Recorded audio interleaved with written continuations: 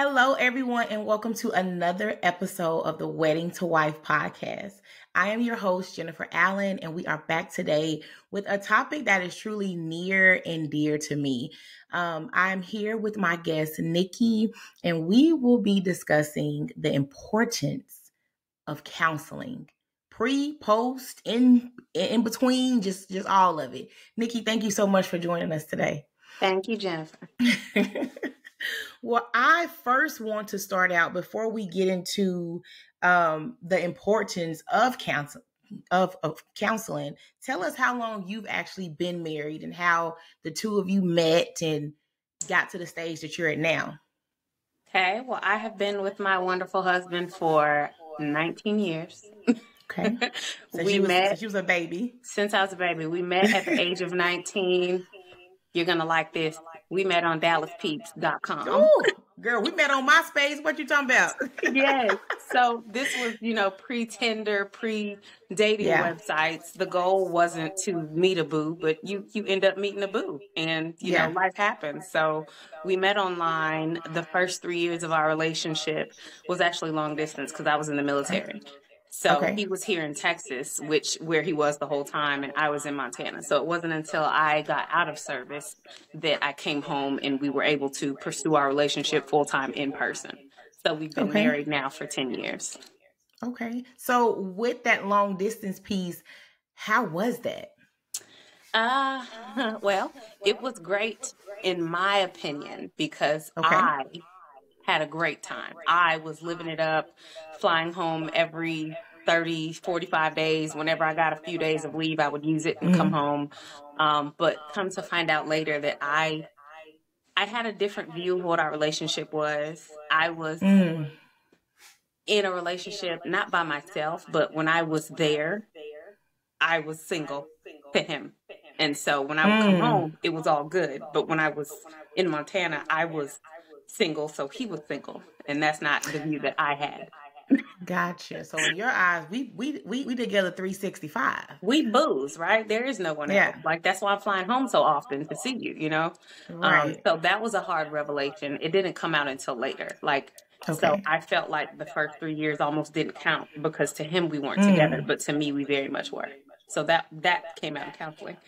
You don't know what you don't know, right? So you don't know what you don't know. And that applies to so many things, especially being in a relationship, because people think just because you are around somebody every day, you still don't know them because people have the right to change like the wind. You can wake up tomorrow and decide, like y'all went vegan, right? So you can wake up and decide, I'm not eating meat anymore. And your spouse can be like, well, what you mean? Wait a second. We eat chicken up over here. What are you talking about?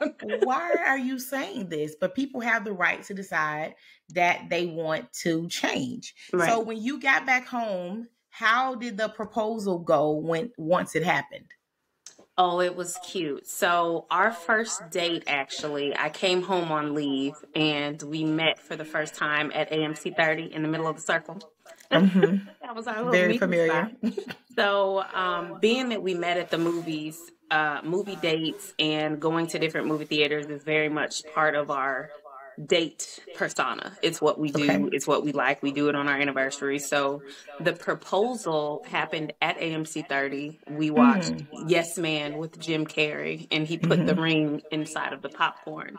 And when I pulled it out, he leaned over and whispered to me, "You have to say yes," because the movie was Yes Man. So I was very tickled by that. Yeah, he put some thought into that. He put thought into it, but he made it very low key. So if I would have turned him down, there was no embarrassment because nobody knew. Yeah. So was that your dream proposal? I did not know what my dream proposal was. Okay. I just knew I wanted to be married. I didn't have this grand idea of what a proposal was supposed to be because I had never seen it in real life. If that makes you see the things on TV, but you don't think that's really how it's going to go down. Right. It's like nobody's slow clapping. Nobody is right. And now in this age of social media, everything is, it has to be this big, huge, grand, over the top gesture, which which is fine. But it's also fine for people who don't desire that. Like, that's okay too. Exactly. So y'all get engaged, and then how long were you engaged before you got married? Well, we were engaged from 2008 to 2012. That's when we finally tied the knot. I broke off the engagement once during that long engagement period because things started to come out of the cracks that I wasn't aware of. It wasn't new, but it was new to me. So I, in a moment of hurt, called off everything, sold my dress, actually got scammed when I sold my dress. I sent that wedding dress to Africa Girlfriend. Didn't get it was a spoof email from PayPal that I had received payment. So I rushed to the mailbox and sent it off at the post office and got $0 for that dress. But oh my God. Neither here nor there. That's what happens when you act in haste and anger. You make snap decisions. Yeah, definitely. Because I would have snapped at that point. Yeah, so lesson learned. But it was a long engagement, but I felt like it was necessary because we were still babies, right? We got engaged at 23, right after having a baby. Emotions were high, hormones were high. And we still were in the process of learning each other. Because like I said, that 3 years we were together, 2004 to 2007, I was gone. And I came home in April. I was pregnant in October. So we were very much a very fresh relationship. And when we got engaged, it was like, that is the natural progression of a relationship. You have a baby, you get married. Usually it's the other way around, but he wanted to make an honest woman out of me. So we got engaged, but I knew, and he knew also, that we weren't ready to immediately get married, financially or otherwise. So it took a while, but we finally got married in 2012. So after you got married, at what point did y'all start going to counseling? 2020. The pandemic brought out a lot of, it brought out a lot of things for people because it slowed everything down. It did. And when you're no longer moving at this fast pace of, I got to drop the baby off here, I got to go, my kids have practice over here, I got to go to work, we got a meeting, we got this, we got that. And you literally are just there. You realize, is this what it's going to be like for the rest of our life? Like, now that I can see us, right? Because the rose-colored glasses are off. And now we're in the thick of it. And it's like, So was there anything in particular that prompted, like, okay, we need to go to counseling? Behavioral changes in me. Okay. I was very much, just a little backstory. I've been a student since I came home from the military. I became a medical assistant. I became a phlebotomist. I was going to nursing school. The school shut down. I redirected and went to UNT. Found out I was pregnant, redirected, went to UTD because it was down the street. So I've been a student for always. I've been working and going to school. I graduated in 2009, fall 2009. So I was just a few months off of graduating, getting ready to gear up for what am I going to do next. And then boom, COVID shut everything down. Everyone's stuck at home, quarantined. So instead of me going to class, going to work, having this sorority event, doing that, I was just home. Right. And I didn't know what to do with that. Because my husband very much took on the role of, because his job has been remote since like 2015. So he's always been. And so the primary housekeeper is him. Everything that needs to be fixed, he is perfecting recipes I've never heard of, especially since we went vegan. He became the chef of the house. So he's been doing everything at home. That's his comfort. I'm sitting at home and I'm going crazy because I want to be out. I'm used to be, what's next? What's the next event? What's the next social? And that created static because I should be at home, loving on my husband, doting on my daughter, giving my family time because I'm finally graduated. They have been waiting on me to be free from all of these other things that have been pulling me in every direction. And when there were no more things to pull me, I was going stir crazy. So it kind of brought a shift of, are you happy? Like, do you want to be home with me? And I was almost offended that he felt that way, but I couldn't see the way he saw it. So counseling was important for me to kind of take a step back and see our relationship from his point of view, not mine. Okay. Because he's been supportive all these years. Yeah. And now I'm finally home and I'm trying to go again. And it's like, what the hell, you know? Yeah, yeah. And that's hard because when you are in this realm of go, when you are very goal driven, all you see is the next goal, the next goal, the next goal. And it's almost like, I'll be happy when I accomplish. It's like only your future self deserves this type of like happiness. Like I'll be happy when I finish school, I get this type of job, making this type of money with this type of freedom, then I'll be happy. So it's always like your current self doesn't deserve the happiness. Only your future self deserves it once you get to this certain point. Mm-hmm. But then we get there and it's like, okay, well, now I got to get somewhere else. It's a never ending rat race. Right. And imposter syndrome is real too. Because when you get a certain place and you feel like, okay, I'm here. Now it's like I'm in the door, but now I feel like I have to prove myself more as to why I deserve to be here in this room with everybody else. Like you get your bachelor's degree and it's like, this is not enough. Now I need a master's. And, you're working on your master's and you're like, okay, which doctorate program am I going to choose? Like, just sit still and enjoy the fruits of all the labor that you went through to get here. And so it took a big reality check to step back and just actually live in that moment that I finally created for myself. Imposter syndrome is something that I could literally talk for hours about because that is my life. Like, people say like, oh, you're doing these great things and you're doing that. And I'm just like, I mean, I guess I don't really, I'm like, am I, am I really, doing something that's so spectacular? Because to me, I'm constantly feeling like, well, I'm not there yet. I'm not there yet. I'm not there yet. But it's like, well, in 2017, when you first started your business, you weren't here. And so you wanted to be here and now you're here. And then that's still not enough. You want to be somewhere else. And so I have to just constantly remind myself, like, you're living in an answered prayer. Mm-hmm. Enjoy it. Yeah. And it's difficult. So how did y'all choose a counselor?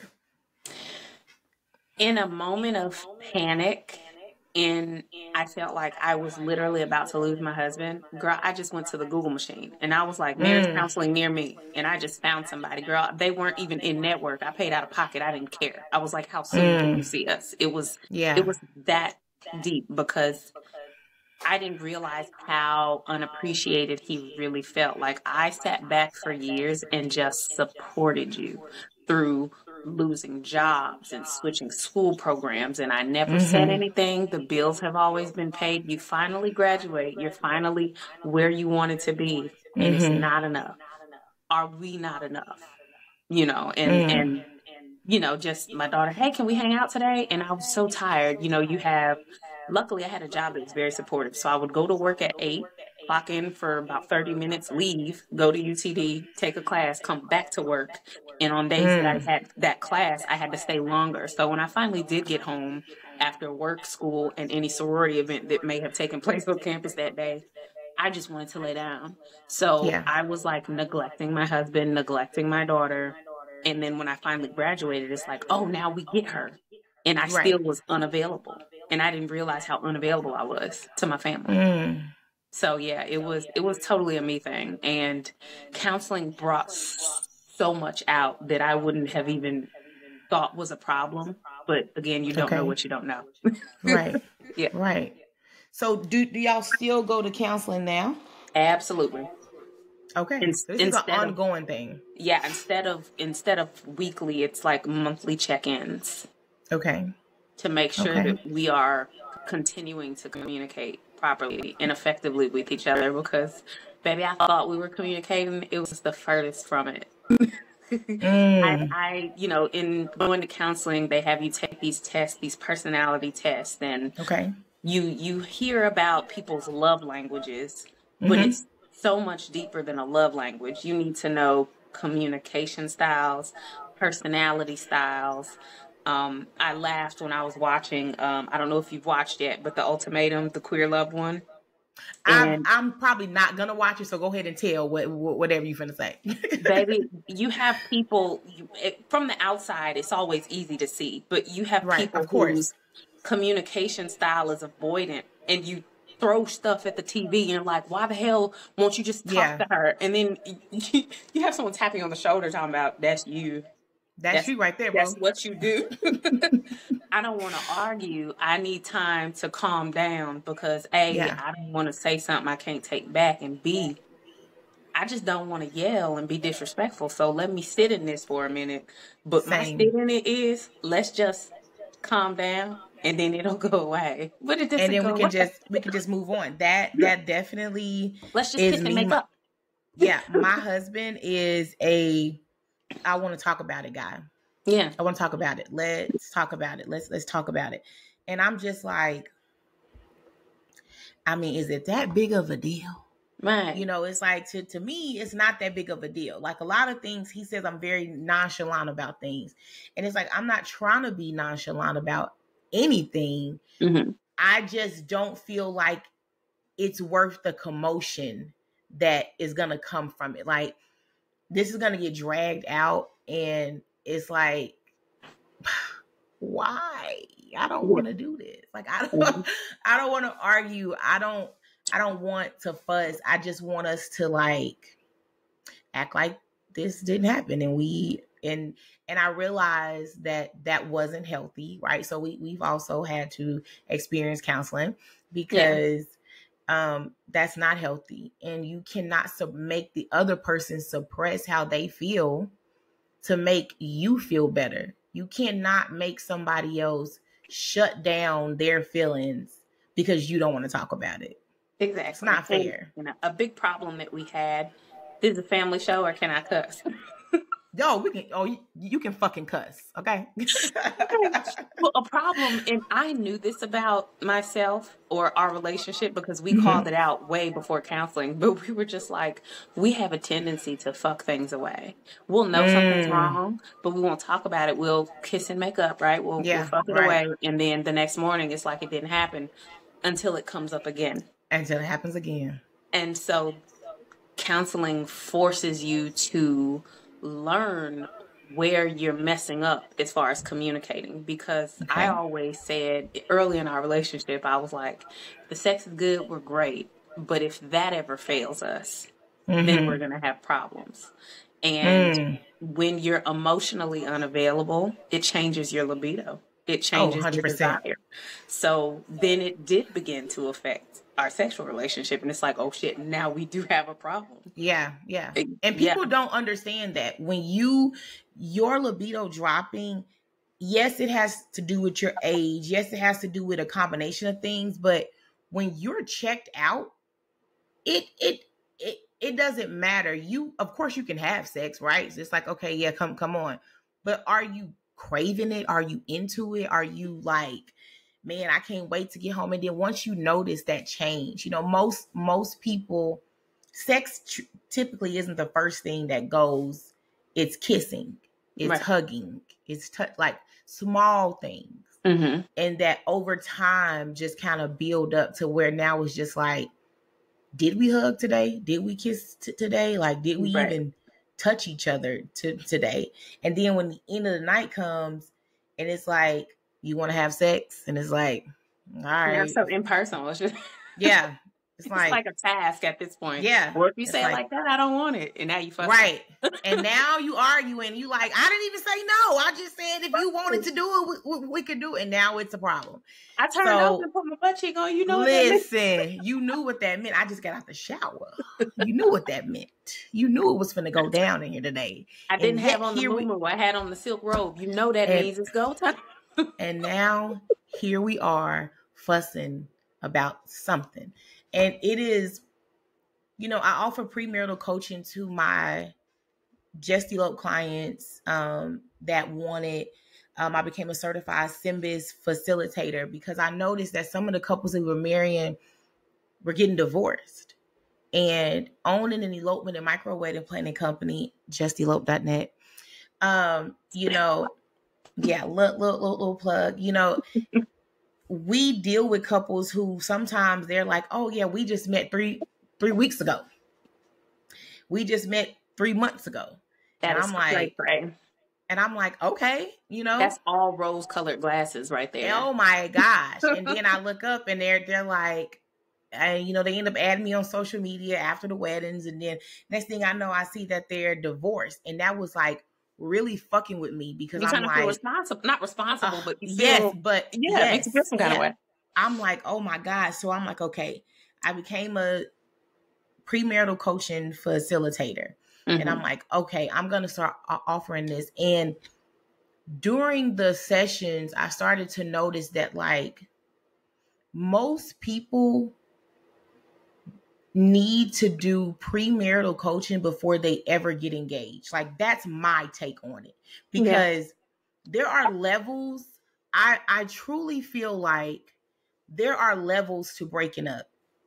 If you are in dating someone and y'all break up, it's like, oh, me and my boyfriend and girlfriend, you know, we just broke up, right? But then you get engaged and it's like now you are calling off an engagement. And there's so many more people involved. Then you go through with it and you get married. And now you're staying because you want to save yourself from the embarrassment of getting a divorce. When in reality, all of this could have been avoided if these why go out and buy a ring that's worth thousands of dollars, then decide, okay, now we need to go sit down and talk to the lady so we can have these tough conversations and learn all these things about each other and how to deal with conflict and how to deal with communicating before we get married. You should have did that before you dropped out and bought that ring. Like these are things that need to happen before you ever get engaged. I am a huge advocate for premarital counseling and marriage counseling and individual counseling. I think that it is a necessity for everyone because we all got shit. Like nobody's above it. Nobody, we all hold on to things, whether we realize that we're holding on to them or not. Right. And getting married and having kids, it just becomes this thing because I feel like me and my husband are probably, of course, it's just my opinion, but I feel like we're probably the most compatible people in the whole wide world. I feel like we got the best marriage in the whole wide world, right? Because that is my man. Okay, right. But our parenting styles are two totally different types. We have all boys, 3 boys. My husband parents like a man.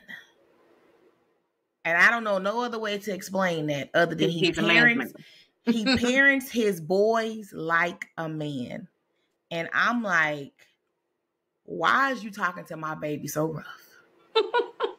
Why is you handling my baby so rough? Right. And it does not matter how compatible we are and how great we are. He is still entitled to be however he wants. Like his style of parenting does not have to match mine. Right. We have the same values. We have the same morals and how we want to raise our family. But your tone with my baby is too much. Are you the gentle parent? 1,000%. 1,000%. I didn't think I was going to be a gentle parent. My mama was not a gentle parent. She was busting your ass. And so I did not think I was going to be a gentle parent. I embrace having conversations with my children, talking to them, explaining things to them. I don't get offended if you ask me why. It turns them into functional people. Correct. That know how to communicate and express themselves properly. How do you expect your children to grow up and be these strong and advocate for themselves when they can't even have a voice at home? That's exactly why I gentle parent proudly. I don't care. People, didn't you get the belt? The belt, the switch, the extension cord. I got all of it. Yeah. However, that doesn't mean I want to pass that down. We breaking generational curses and changing things over here. I get the same results by talking it out. My daughter will tell me if she disagrees with me, but she's so respectful that how can you be mad? How can you be mad? And that's okay that you disagree. Like if they say, "Hey, can I do whatever?" and I say no, then they say why? Oh, I don't even just give them the because I said so why. And I also had to catch myself because if they asked me why and I truly didn't have a valid reason for saying no, then I would say yes. Right. Like, Mama, can I have this morning? Jackson said, "Mama, can I make me some hot chocolate?" I was about to say no. Now, why was I finna say no? Why that boy can't have no hot chocolate? You probably just didn't feel like cleaning up a mess later. And that's exactly what it was. Mm-hmm. But I said, I had to stop and pause. I said, you know what? Yes, you can have it. Because the last time he made some, he cleaned up his mess. He took care of it. But it's like, don't say no just to say no. Like, I could not stand that. Because my mama, if she wanted to move, she didn't feel like being bothered. Mama, can I do it? No. Now, I wouldn't dare ask her why. You know, because that wasn't a thing. But it's like, I'm okay with you asking me why and me giving you an explanation why, but we're not finna go back and forth.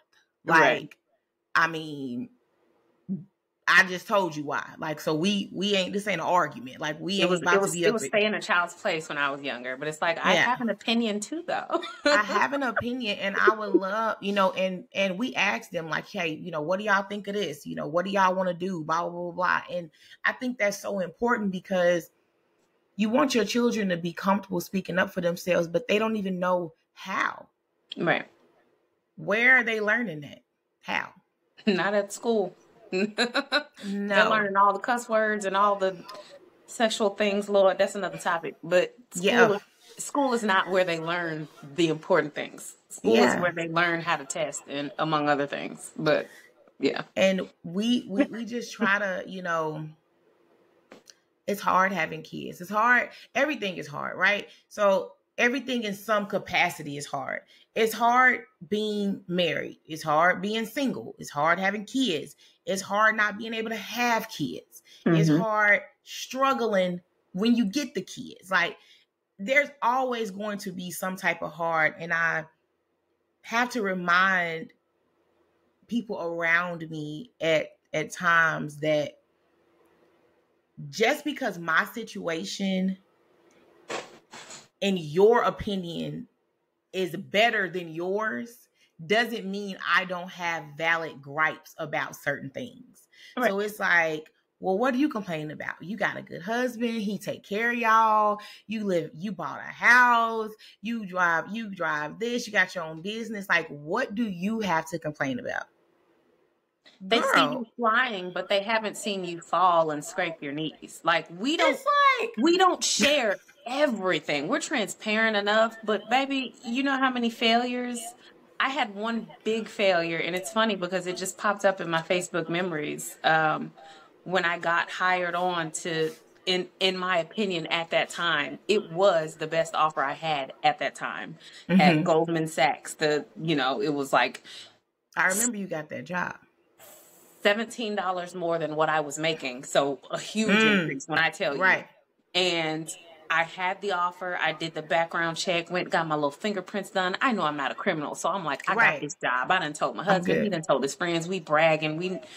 Baby, when they rescinded that offer, because the dates on my resume, they're like I've heard that. So they are like, oh my God, FBI sis. I said I left the job in April of 2011, and it was like I left in February. It was like a 2-month difference or some shit. And they were like, offer rescinded. You lied.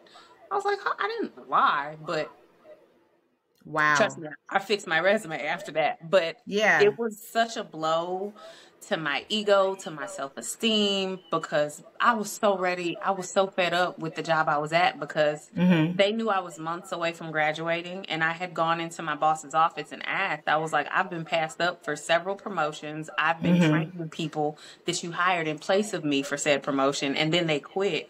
Like, it's a slap in the face that you're not utilizing me properly because I don't have this piece of paper that says I know how to do my job, even though I've been here for X amount of years. So I was like, once I get this degree, is there room for me to move up? Is there? And they're like, no.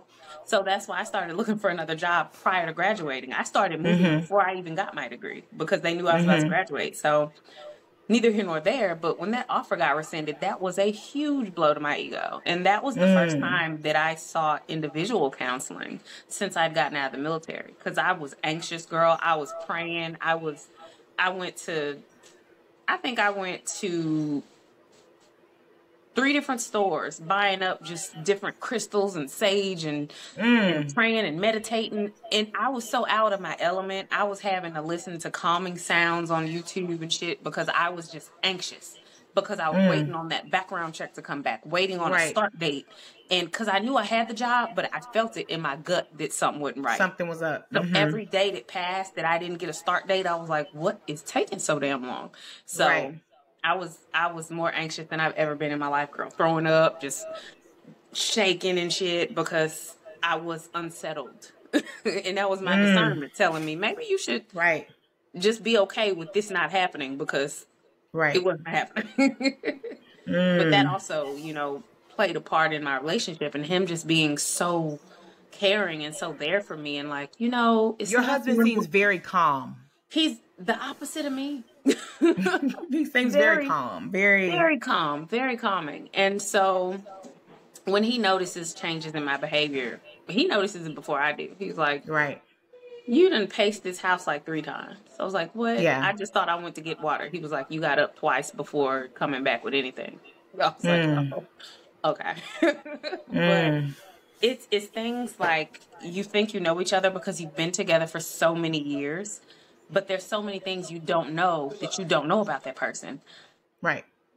I didn't know he had traumas. I had no idea about things that happened to him in his childhood that makes him tick, that makes him the way he is, because it's questions that I never asked when we met at the age of 19. It's things you don't talk about. Right. Because you don't know those probing questions to get to, like, different things. You're just, what you like to do. Oh, okay. Right. You want to go to the movies? Right. It was so surface level. Like, I knew I liked him.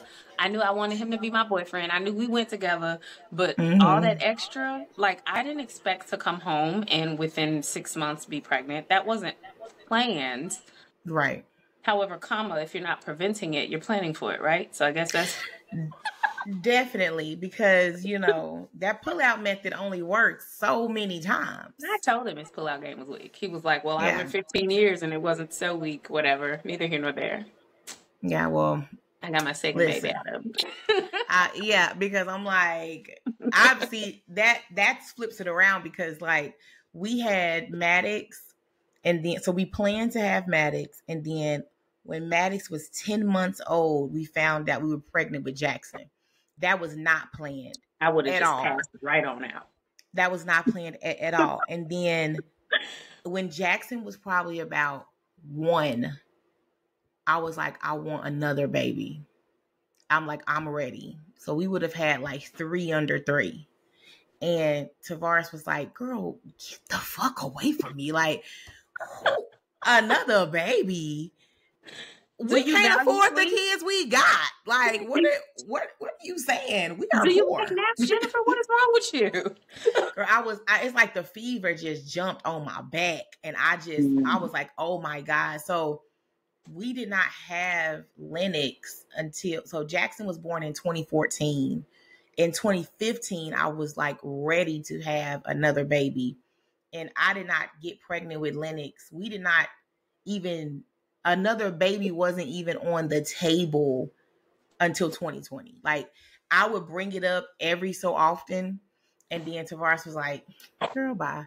And I was just like, oh yeah, I'm too busy trying to, we trying to, do this, that, and the third. And I would kind of put it out my head.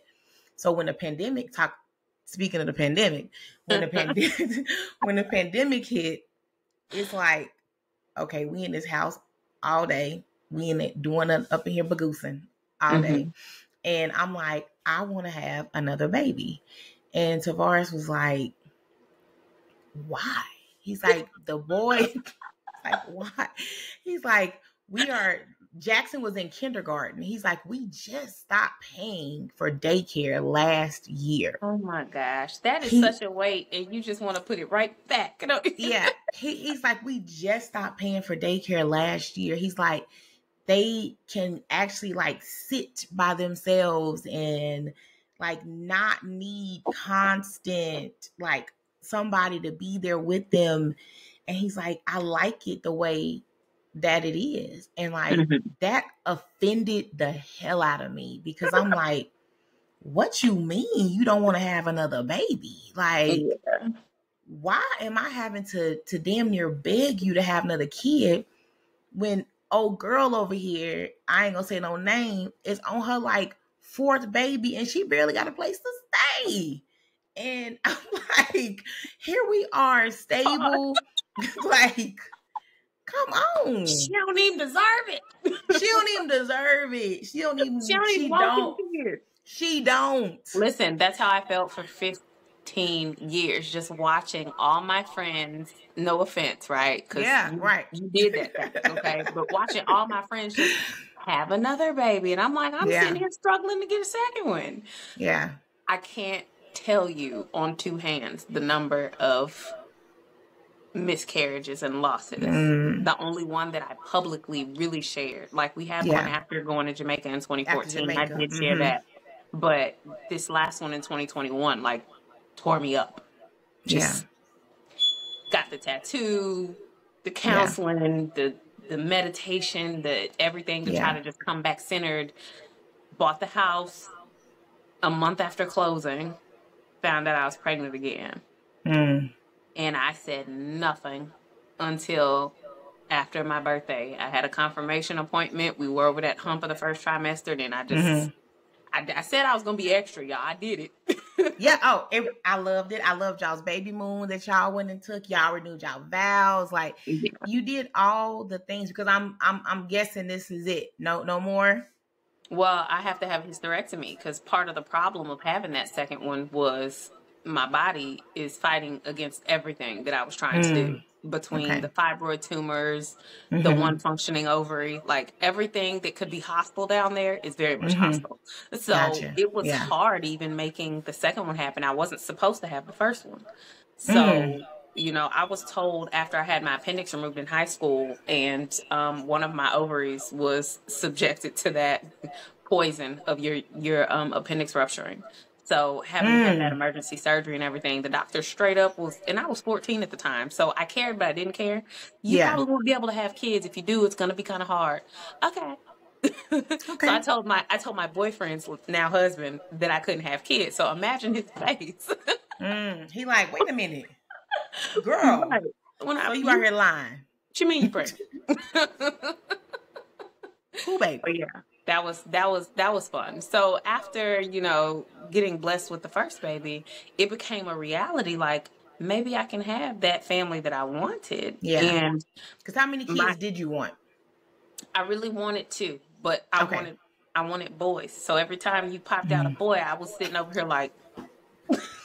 And every time somebody have a girl, my husband was sitting over there with his arms folded, because if he could have had it his way, we would have had all girls. Like, he felt like he was destined to be a girl dad, and we have all boys. He always says, like, they love you so much.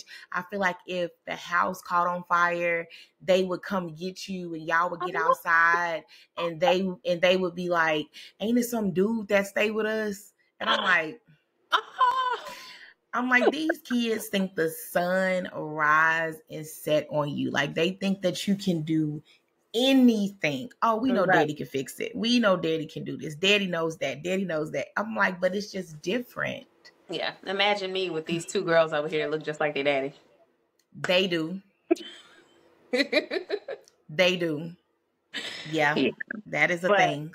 I did want to mention that I think through all of, because I'm a firm believer in what you're supposed to have, you'll have. You might not Yes. get it when you think you're supposed to have it, but if it's meant for you, you'll have it. So Yeah. through all my craziness and sending us to counseling and learning not just things about my husband that I didn't know, but things about me that I didn't know, how I deflect, how I really am combative, but I think I'm being passive, but really I'm talking shit. Right. Right. In my mind, I'm not talking shit, but Right. all that stems from now, because I just recently got diagnosed with PTSD from my time in the military. So things that I was doing and saying, and I think I'm doing nothing wrong, it all stems from my past trauma. And things that I'm doing and saying to my husband is bringing up his trauma. Right. And I didn't know about that trauma. So I'm triggering him. I don't even know it. So right. Counseling really brought out things that I think we needed to talk out, get past, learn how to deal with. Right. Learn how to love each other properly, learn how to communicate properly. And as soon as we were able to do that, I was able to have that second baby. I don't think that baby needed to come into the relationship the way it was. Right. So I'm grateful for therapy. I'm very grateful for therapy. And you know what? All the time, the years that y'all were together, I think sometimes people feel like it's too late for us. It's too late for us. We put these timelines and deadlines on things, and it's like, I would much rather us be married all this time and then finally go to counseling and finally get it right and live the rest of our life in happiness than just do nothing and just think that we can change it and fix it on our own. It's like, it's not too late. You know, as long as he ain't knocking you upside your head and knocking it between the washing machine, like we could figure this out. You know what I'm saying? We ain't, I'm not condoning no domestic disputes.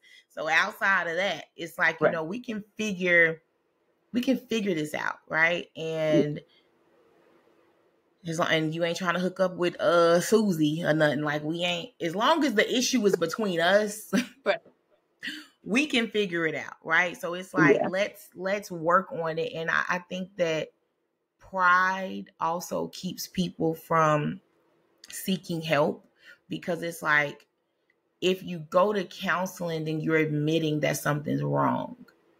Pride started a lot of my fights. Yeah. Because if he said something hurtful, and I have stopped doing this because I'm real good at it. Because, you know, as Gemini, it's go time.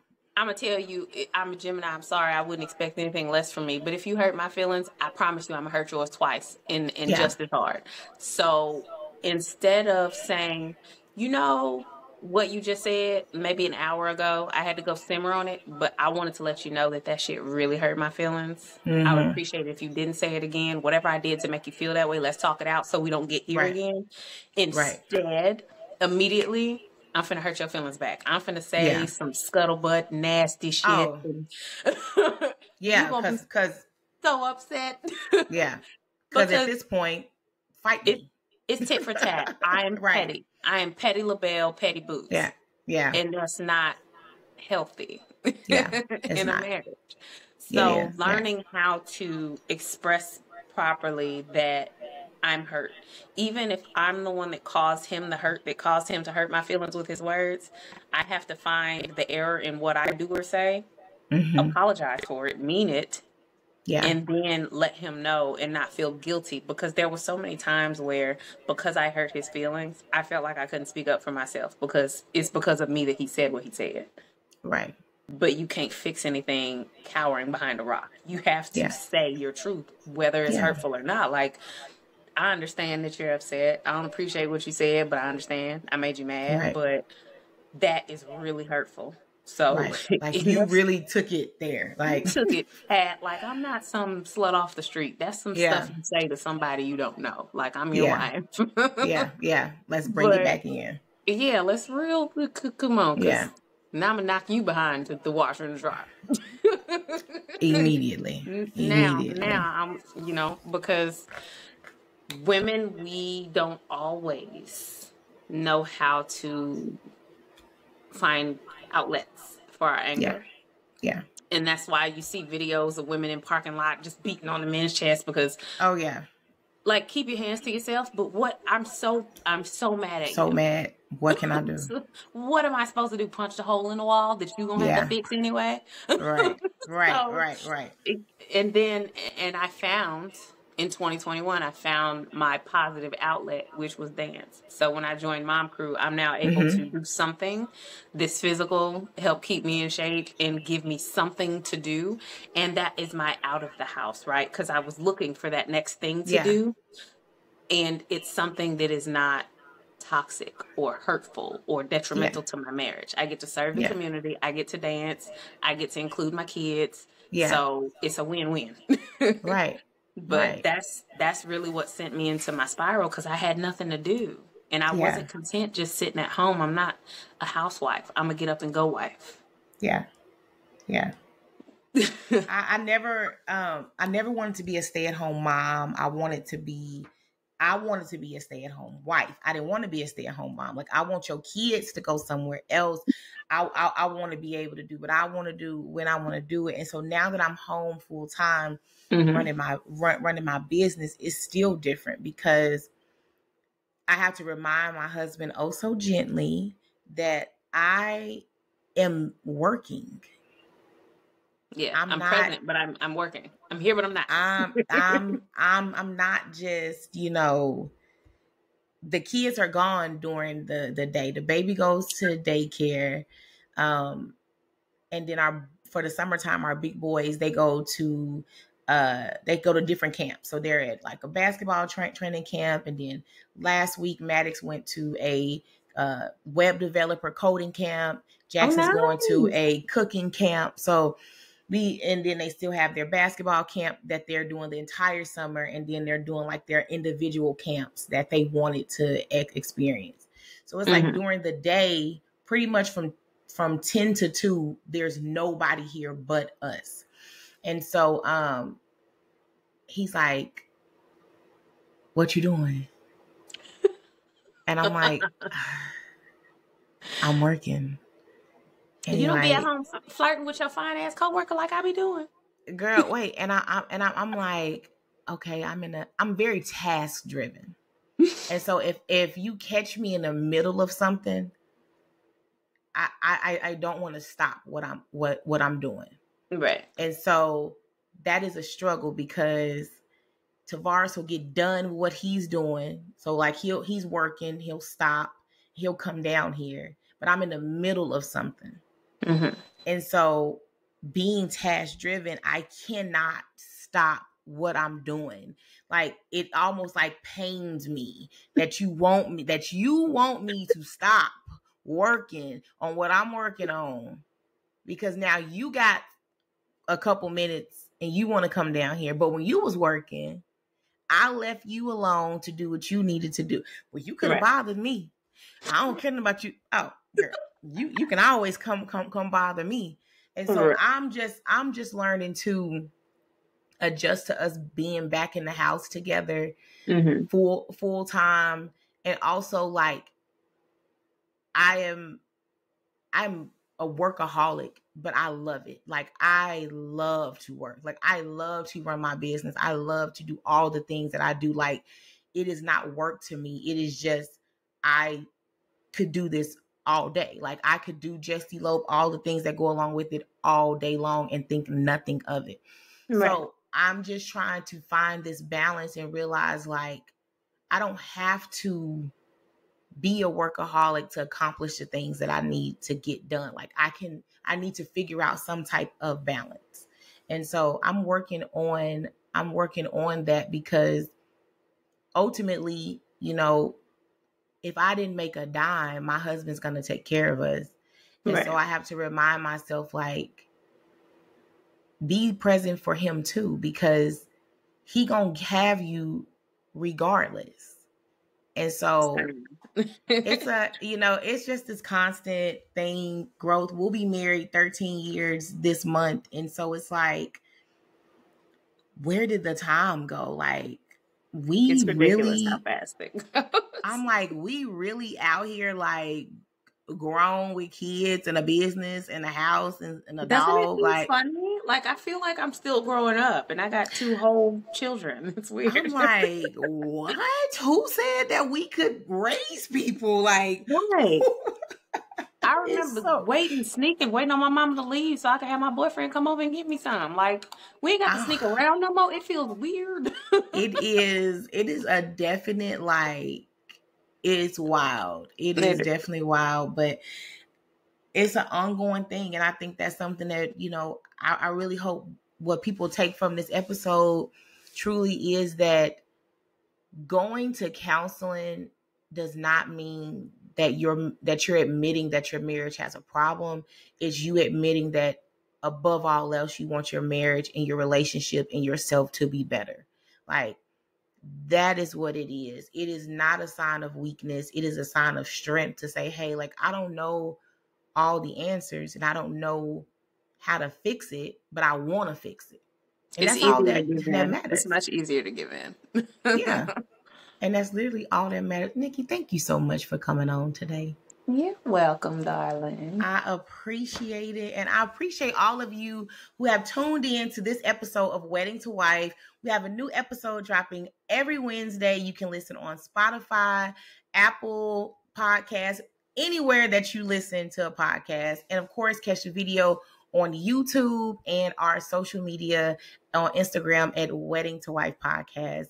Nikki, thank you again for coming out. I cannot wait for you all to, not only if you're listening to this, to see Miss Nikki. Nikki has the best voice. Let me tell y'all something. She sent me a voice note on Facebook one time, and I don't even know what we was talking about, but baby, I had to respond back to her, and I was like, God damn, like, I really wanted her to just keep talking to me, because I'm like, I had to play her voice note for my husband. I said, do you hear how soothing her voice is?